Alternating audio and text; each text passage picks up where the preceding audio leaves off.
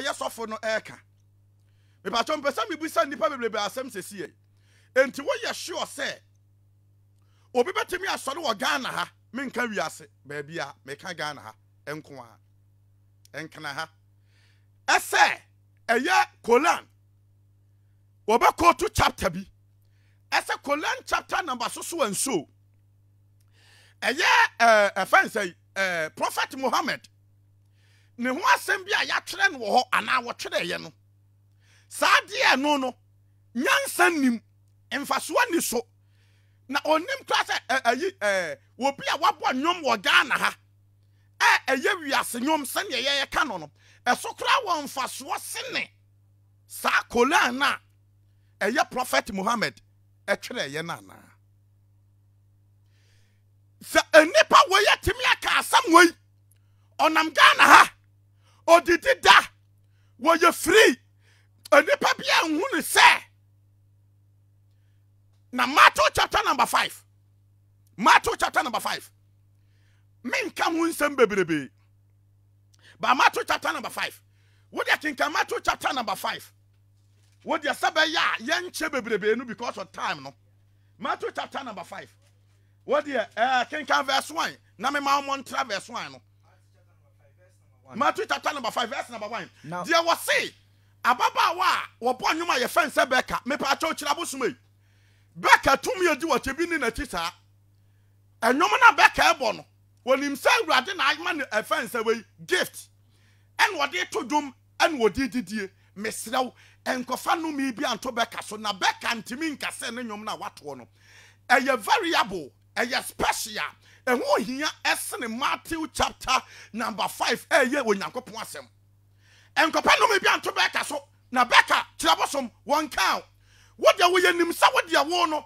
wo ye konfo wo ye malam kirabosom yenim sa wanyini ena wo fodwene e wo wabodwe ene wo tirenwi wo nye wo sofo wo ye malam yenim wo pa ena wo de nyame so makata wani nanso nka wo de nka urade wa ye bia ma pa because wo ba ye yehu ena kura wanya sika no wo se otutu abosom ebu amanfo kotutu abosom sesa gold sesa o mabosom adeke abosom sesa abosom akuta kora bro 1000 yanimu pa kira abosom enipa wono o se friend kira abosom yanimu wabosom doso.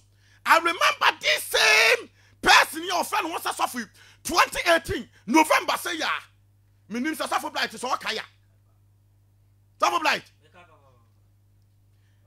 2018 November musaya mekai papa so blight okay mekai satam ne wo ha ne wo offense studio kitwam ha ana na me preach wo radio yi so for ne de ne metroman fo eba ha say ye nyan no obi satam na saka wa mu abrantiam wa Mr. Chris mo ne nipa mlantie ne boys bebre jekiw mo de ho ya ne say papa de ne metroman fo aba ye nyan no mabumi nkume adanya me preach to against a D4 na me money din so on do onyu D4 wo wanyina gya wa adwene wa akire because nkanyankopon na afre wa mpa ka wonya sa de we da mani ewu pa na ma fere say wo so ye sofo because akonfo kwa nkasa sa de we da konfo bia no obesole wa Ghana wiase ba betimi aka say Matthew Bible ha enipa bebebe kan sambone fa Kristo Yesu ho kan sambone bebebe fa onyankopon ho ba men ka asem bi enkyerɛw but awurade asam de obia no watimi akasa de atia say na abrofo e de Bible ba ye e no ma ba besisi yen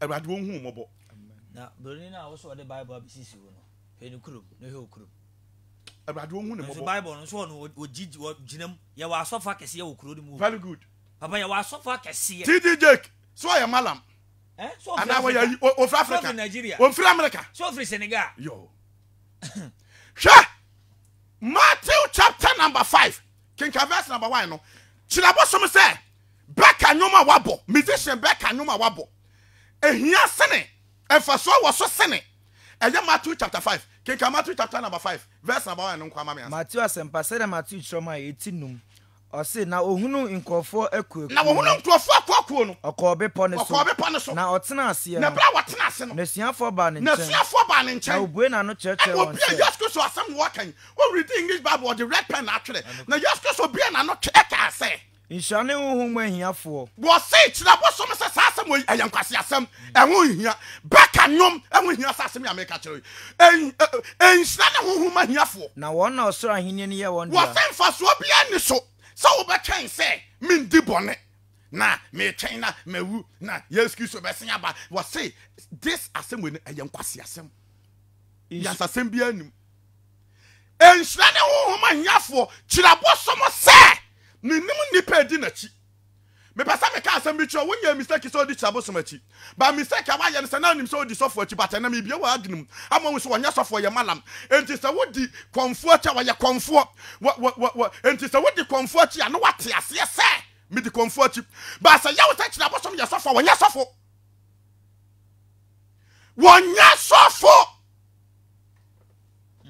wonya sofo wa ye konfo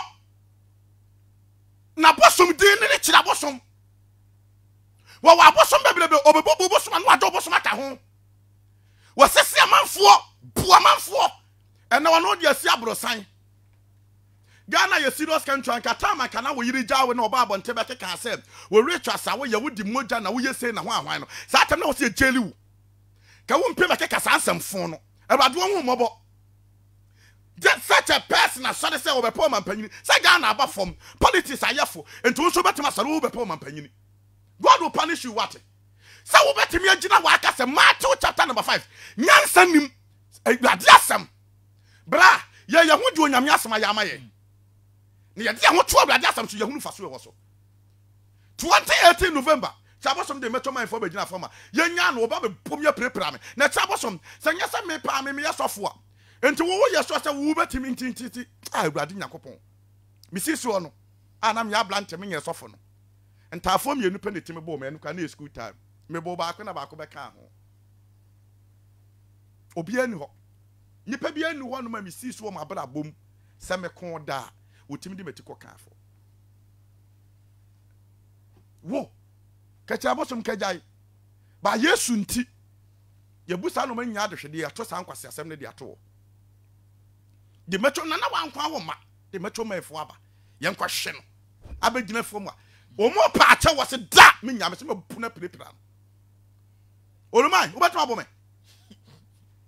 ha kaminim sa dwene de nipa fu a hwankura di wachi hwamrante di wachi hwanipa di wachi timba begina obeka se asofo ayem from so Matthew chapter number 5 emfaso bia ni so na beka nwom a wabo eso emfaso de me na me se wo jan kwasa sam ne keka because the tie ne say beka to bi edi na chi no eyawrade ena de ne ko wode wo wode bosom wa be ne ho enti wo nim sa wode ba bia wo ko no ha emefo bi meka ho emefo bi meka ho se munno na wode din say bo wo dama emefo wo bi meka ho emfa beka enwom metoto nyame asem ho. How dare you?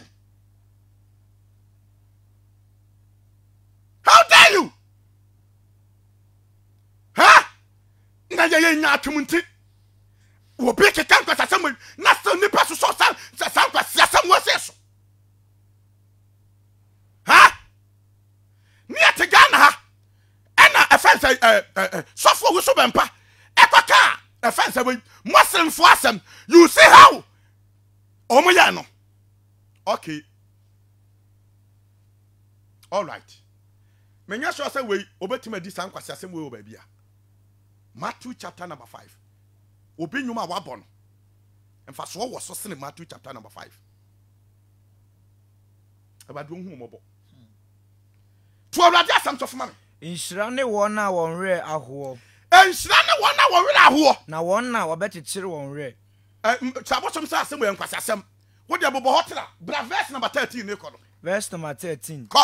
Money asase so enchene. Money asase so enchene. Na se enchene yira na se enchene ne da ayira. Eden na wode be enchene. Enyama hwibio. Enyama hwibio. Yise wo hwiegu. Yes wo hwiegu. Mani patie. Amoni patie so. Awurade. Shira bosam sa asem wei. Eyankwasa asem emfaso ani so. Na beka nyom so wo mfaso se na asem wei. To awurade asem so mame. Muni wiase han. Na kuro eda bepo so no.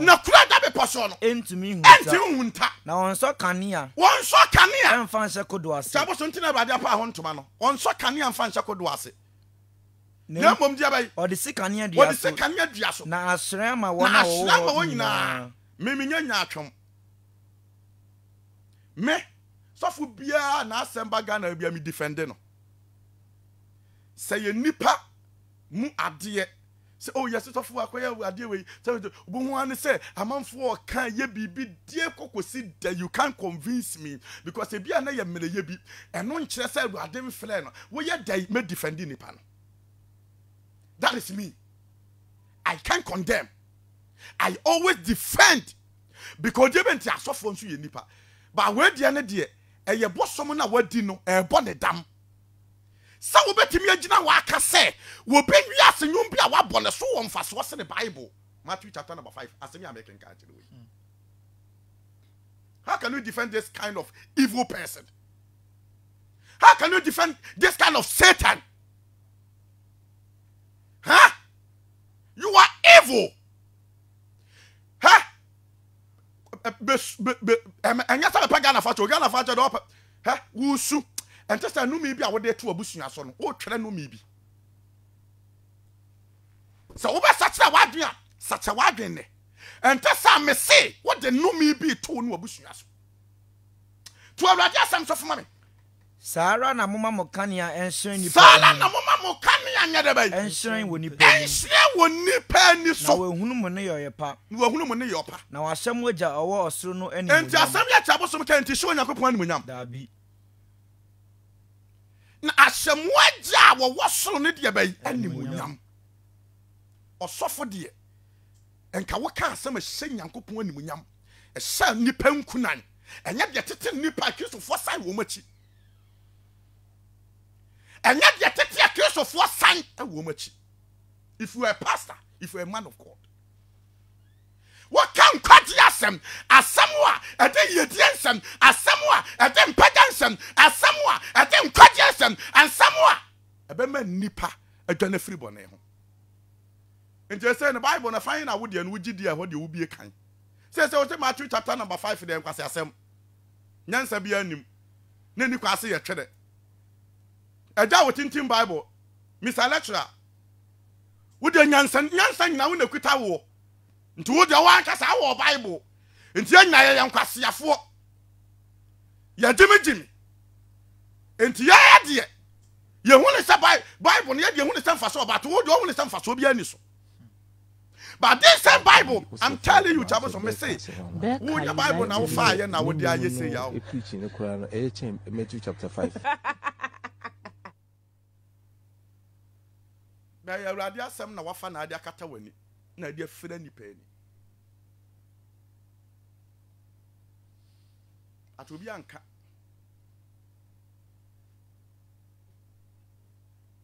obi na obeka bata radio hu mobo na omoa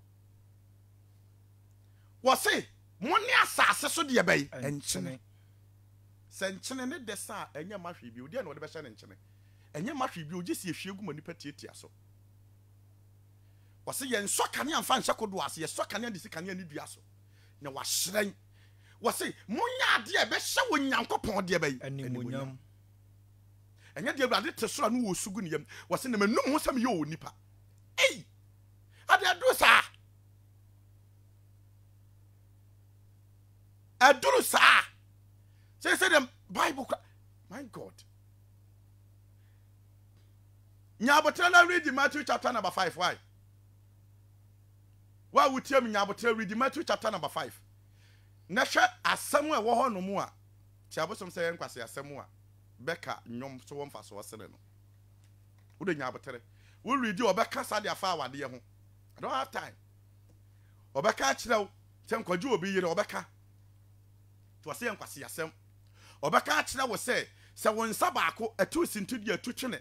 Na yesi so wudu wonsa sini ebekọ enkwagye mu sene se wudu ufu ebekọ efense bonsam gem anase ojatade mu wose yenkwase yasem wose sansam wanyina yenkwase yasem to asofo mame na me fansi Munsusu se me ba se me rebesei mra ana edifo no. Wose ye nkwase asem sansem we nyina. Mama amesei. Wose ye nkwase asem Na emom be shema. Ose ye nkwase asem la yenko. Na nokra me se mo se. Enokra me se mo se. Oso ni asase enya ntwamu yi. Woso ni asase ntwamu yi. Akyerede keto biako ana. Cha abosom tie wa asem na wo kan ye. One quotation one read way na quote ye. Awurade se men kan kire wo se. Woso ni asase ntwamu yi. Akyerede keto bia watwe no Bible mu biala ni wa ato so. Ana insensane ye. Ana insensane Bible inki ba akokra wo de asa ho. Ba kumpo infrimra ni. Ba akokra mfirimu. Entwam. Jese ni nyina abamu ansa. Jese ni nyina abamu ansa. Wa den sachrent na Yesu maaye. Eye tirabosom wa den sachrent ana Yesu maaye. Awurade pesa wo sachra wa dwene wo nyankwaje. Se won wu boni mu. Eno nte na Yesu maaye. Entawia so be sachra wa dwene Yesu obeba. Matthew chapter number 24. Matthew chapter number 24. Yankenka Awurade Nyankopon asem Matthew chapter number 24. Kinka from verse number 23 no efa emame. Matthew 24 verse number 23. Fuanim. Eno na se obi eka se hwe. Eno na se obi ka se hwe. Kristo ni wo ha. Kristo ni wo ha. Anase wo ha. Anase wo ha. Amamu nyini. Hwe no wa nyina ani. Na Kristo atorofo. Na Kristo atorofo. Ene adifo atorofo. Ene adifo atorofo. Be sorry. Ti asem yo. Ye wo Kristo atorofo ne wa adifo atorofo. Kristo atorofo ne henefo. Na adifo atorofo no wan. Ye wo nkrofo bi mu onu a. Aso mo nyansa nkyene. Aso mo de mo preach nko a. O ma yo mo so mo ye evangelist. Aso mo ye apostle. Aso mo ye bishop. O mo ye reverend. Na o mo yo mo nuoma in nice way bi a. Se Awurade won homa amwa wa wonhu ne se wo mfra Awurade da Kristo atorofo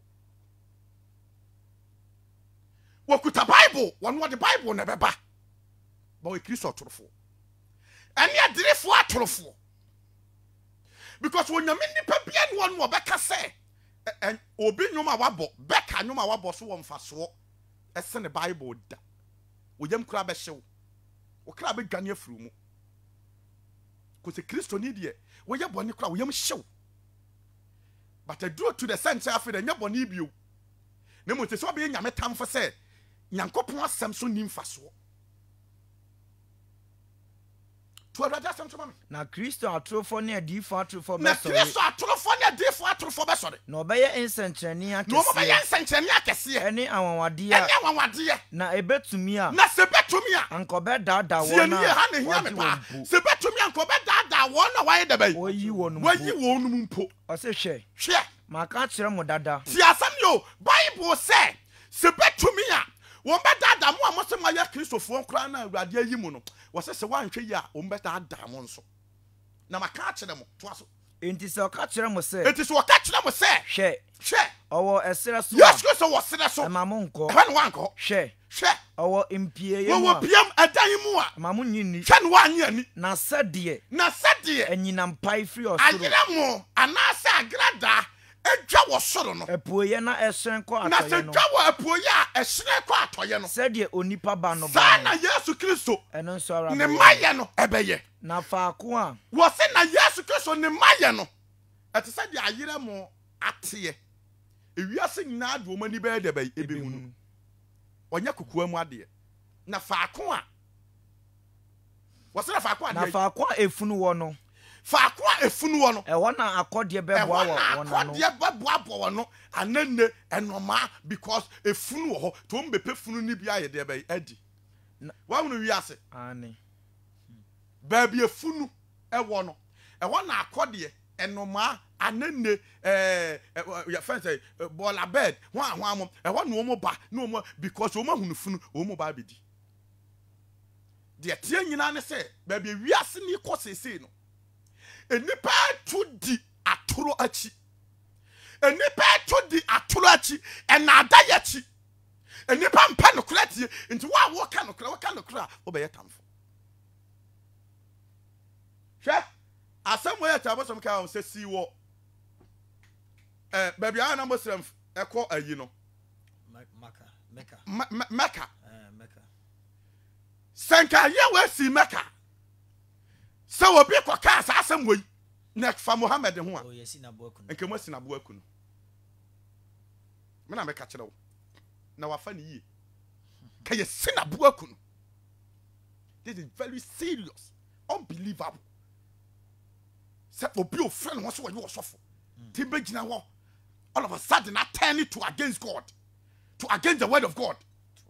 Enya bibi amfa to 12 ade asem ho se anwom a ewi asenyom omem fa se secular music you say secular.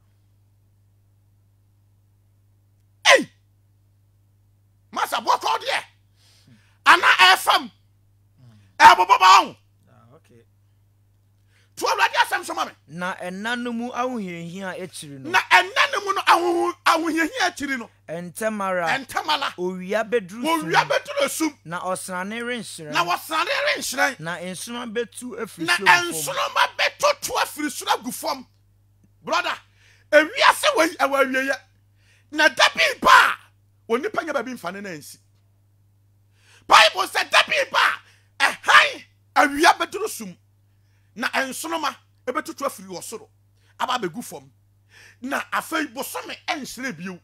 But I am person me twa da sani bia gbe se bibi so se kobasa saada we beto ye mpofiri mu a ehene ne be ye gina bre na why ehene ne be gina because Bible say asase na ye gina so no ensoro ma toto firi so na be gu asase no so enti saada no ye gina bre eyesen ye be ko ne sei we ni ade wo so woni pa obisa wo ho brother. I'm not saying say wunya sika anyo wo wari anyo nyame hira wa anyo, but what I'm saying is say wonya wa sanoma we say nyina wie na se Kristo nimu a na se wonim Yesu a na se Yesu Kristo nka ho a na se Yesu Kristo nya oboafo a na se Yesu Kristo nya odimafo a na se Yesu Kristo ni wanimu a na se Yesu Kristo nya okwantrefo a na se Yesu Kristo nya ojefo a brother se wo wuo faw ana se Yesu Kristo ba say na obekọ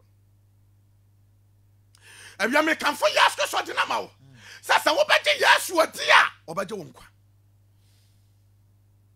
wo se dabi ba wo wia nyina betoro sum na nsonoma betete agu ensonoma ebetete agu na adano wogina bre wo adano wogina bre wo hinini adano na wogina bre wo hinini o adano na se wonimu Yesu a wogina bre wo hini adano wabo sonsom bebrebe wo hinini wusika bebrebe yi wo hinini o adano na se wonimu Yesu a wogina bre wo hini wakaka binsem bebrebe wo hinini adano mini bebrebe yi wo hinini o adano na se wonimu Yesu a na wogina bre wo hini adano wogina bre wo hini fa sa adano so wonimu Yesu a sensonoma tutu firi soro na se begu asase we situa adano so wonimu Yesu a hini fa na yi wogina bre to awurade asem to fuma na osoro ahoden awoso na osoro ahoden ba woso eno na onipa ba no nsankyere eno na wonipa ba no nsankyere ebeda adi wo ebeda adi ewo so na asase so musuako nyina na asase so musuako nyina ebesu na obewu onipa be wonipa anim adabi ba onipa be so nipa be su basa ada na ye too late ada na ba hu se Matthew chapter number 5 na nyansa wom na nimdie wom na nkwagye wom na yedie wom na mpeda wom na tumi wom na mum na nyankwase asem wose na onyankopon Yesu Kristo asenya no ho asempa no eyankwase asem ma wona wo yera awie enipa bo awurade asem kwase asem because onipa nim se ewiase we pem ha ya ewiase we beduro ha ya but ewiase we enya ha ya na pem ebi to aso bra ebi abako ebi nima ba wuwu ko animdifuo bi akesifuo bi ona wo bo anwoma sua nwoma akese wona wonya sika de yi eya busa one man is it 78 the first aquatic meeting na omoye in Ghana aquatic for meeting omoye in Ghana enipa no host ye no we see that abrosankwa over 130 fitieti anka ho ba wo be wuo no da little kiosum Abiam pesa me twa GC bibi so say me say Yesu ni mu a wo mo po Abraham Lincoln mo Abraham Lincoln mo wo ma wu 1861 to 1865 America president wo ma wu Andrew Johnson mo James mo Johnson mo wo ma wu ko Kwame Nkrumah ma wu ha Dr. Bozia one of the better educated masa hey ha dia no aka no ho na Ghana na eseki na Ghana for da Jerry John Lawrence kwa wu fa wo sa fo floko ha ewia so je na nipa pere dia na nipa pere enipa nkwa dia enipa nkwa eni sikam eni adiem enkante sanka nanom prof mess enkonte Ghana akwa so hu because na sikam bia kuta ne nsam ona na konto Ghana sika nyina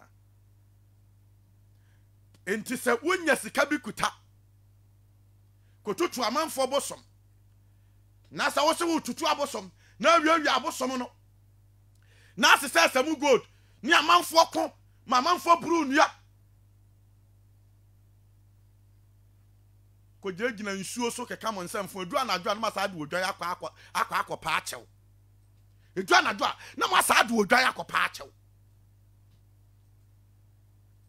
ebadu ho ye mobo na so onyankopon mo bra nto wo ma yisu a sa asem ani Ghana nyina benya so nsinsan so wo so onipa ba ka kire wo man ne se me dem ka kire wo because ya asem what do you call it Sodom ni Gomorrah wo mo ko man ka sa ntia rade asem o mo ye asoden aye bone ba we asem no kan die asem na waka se nyame asem tanya no kore na so nim fa so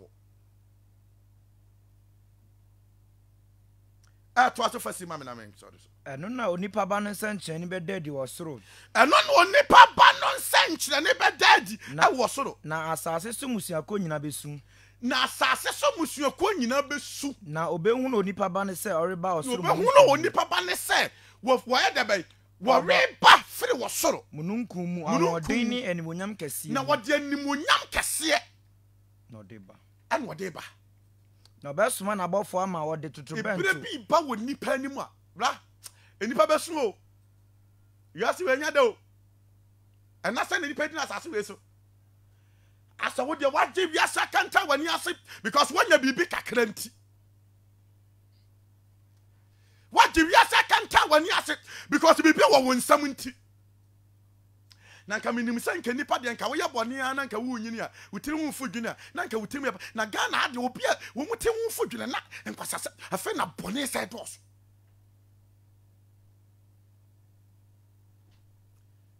awiai aka de ya kire oni papa fa asem ne nante kai obofo wiase we wawiye wase bire bi ba ensoma betete afiri so agufom na brade se mimu se wawiye se saada no wugina bere e wo henefa abia mi da basem bisa nyina ne se Yesu ba na wugina bere wo henefa se Yesu oba na wugina bere wo henefa se wo wuo ba betum pofiri mu so na wugina bere wo henefa wo ya sofo wo ya asore ba wugina bere ne sai e wo abrabo wem na wi asra wurade na wo hu mobo na onyew because abrabo no betime apem ne betime apem wo china bibia wa hyase bia wa wieye ebi na ba be ye biko